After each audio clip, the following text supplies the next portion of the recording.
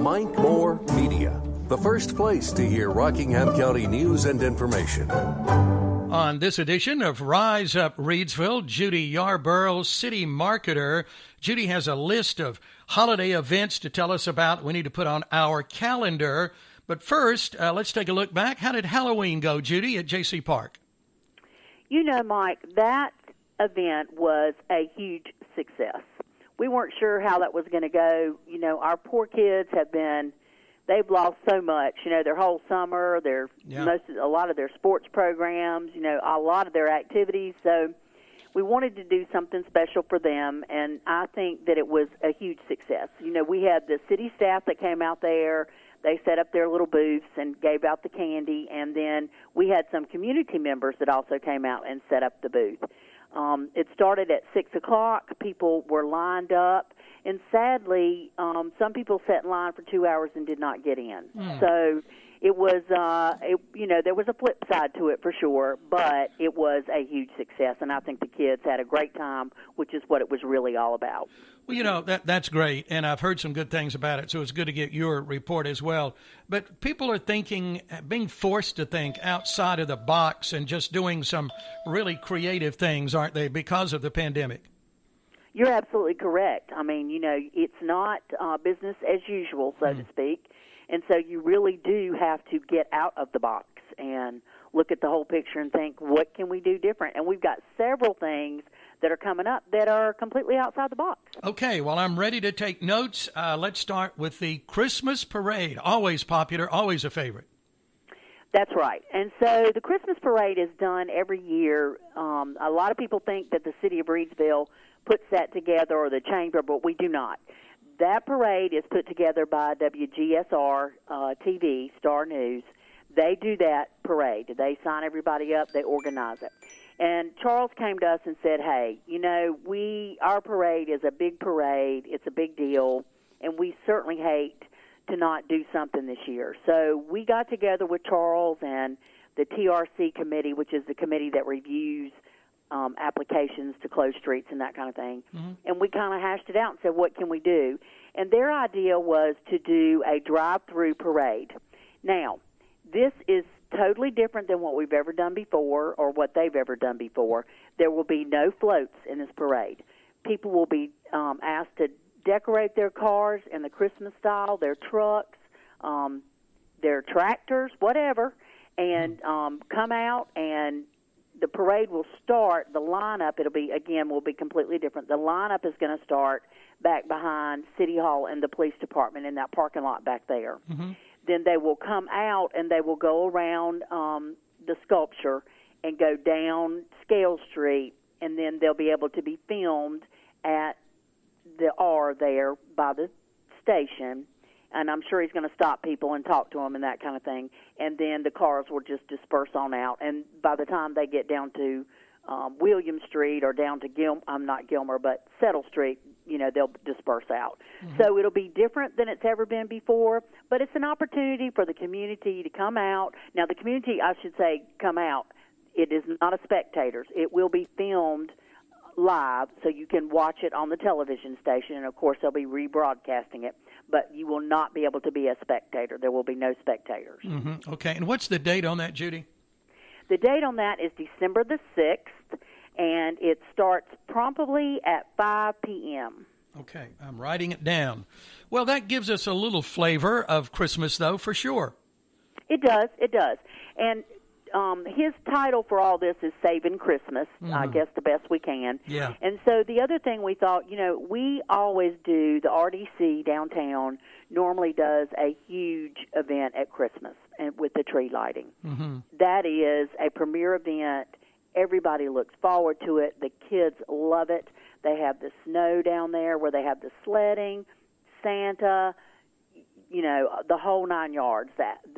They roast marshmallows, all of that. Yeah. And so we're not going to be able to do that this year. Based on these mandates, we just can't do it.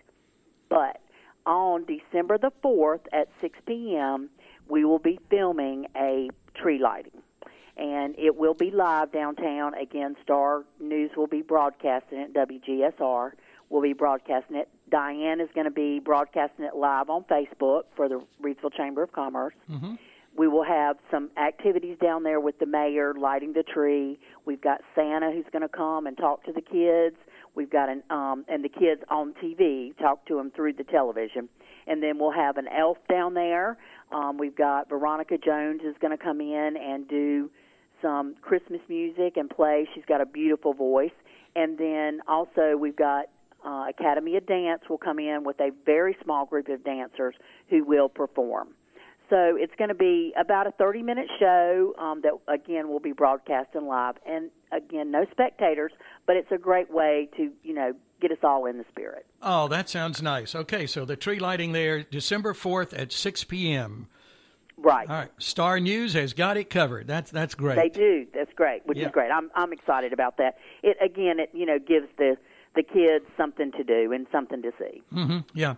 I've been hearing about Story Walk, but for those that don't know, what is that? So that is like the coolest idea that RDC is doing downtown.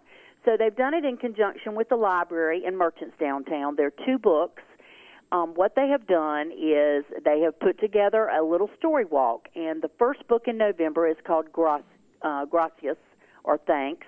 The book in December is called When Winter Comes. And you can go to the library. You get a bookmark that's called the Scale Street Story Walk. It'll give you information about the story walk, and then when you flip it over, there's a map. And you start at the library, and you go down Scale Street, you follow the map, and it'll show you what buildings to go to, and the pages of the books have been blown up so that you can take your kids and read the book and take a walk at the same time. This is so cool. What a neat idea. It is a really, really cool idea. So never been done before here, and it's just a great way, again, to get the kids out, have them read a book, and they can, because it's blown up life-size, so they can actually read the pages right there in the windows, and they just go from store to store, cross the street, come back up, and they end back up at the library. They can turn in their book card. You fill out the back of it, turn that in, and then at the end of November and the end of December, they will be giving away copies of the books. This is a win-win for everyone, it sounds like. It is. Great way to get the kids out, get some exercise, give them something to do, and for them to read a book. Scale Street Story Walk, only in downtown Reidsville, ladies and gentlemen. Now, another first, too, I believe, is Holiday Hunt. Is this brand new? Holiday Hunt is brand new. We have done scavenger hunts, so to speak, in the past at our festival, and again, didn't get to have that this year. Yeah. So this Holiday Hunt is another way for people to get out, visit our merchants, and of course, shop downtown, which is what it's all about. So there are 14 different participating merchants. You can go into the merchant, ask for a Holiday Hunt card. If you go to 10 of the participating merchants and you get them to give you a stamp on that card from the 10, don't have to spend anything. Of course, we want you to, but you don't have to. And if you do that and then turn in your card, you turn in your card at the water department downtown at the back of City Hall building where you pay your water bill. Turn it in there, and then they're going to be doing a huge drawing, 3 people for grand prizes. Well, for prizes there's 2 different segments to this. So on the first segment where you don't buy anything but you just turn in the card, there's 3 huge candy trees that are prizes, and these things are really cool. They're kind of like if you go to, you probably don't go to them, but if you ever go to a baby shower, they'll have this thing called a diaper tree, and it's like all this really cool stuff, and it looks like a big cake is what it looks like. Well, this is a candy tree, and so it's nothing but candy. It's awesome, so the kids will love that. And there's 3 of those, and then if you spend $35 altogether at any of the merchants downtown or a combination of the merchants downtown, you have them stamp your card and sign the card. Then you're entered for a drawing, and the grand prize for that is 2 tickets to the grand opening of Reidsville Showcase. Oh, wow. That is great. Yeah, so that'll be a great, we don't know what the concert will be yet, and we don't know the date of that, but you will get 2 tickets to the grand opening. That doesn't matter. I don't care about those unknowns, just to be a part of that event. Sure. Yeah, I agree. Okay. Yeah. All righty. So good things happening in Reidsville. Now, understand, is this breaking news? You're about to tell us about a grant? It is breaking news, and it is something that we are so stoked about. We're really excited about this. So the city applied for a grant, and we work with a company on larger grants that write the grants for us, because grants, if you've ever written one or been involved in one, are a lot of work, a lot of homework, and then there's a lot of management and that kind of thing. And you really have to know what you're doing when you write a grant. You've got to be a professional grant writer now, haven't you? Almost. You really do. Yeah. And we've got a couple of them here in Rockingham County. But this company has helped us with many of these community development block grants, and that's what this grant is. So we have received a $600,000 grant through the Community Development Block Grant CV, and that stands for coronavirus. This $600,000, and again, we were talking a few minutes ago about having to think outside the box. Yeah. So when they came to us and said, there's this money out here, let's come up with some ideas to apply for it. We submitted several ideas. They came back, and this was the idea they said go with. So we were awarded the $600,000 to do an expansion at the Penthouse. Oh, wow.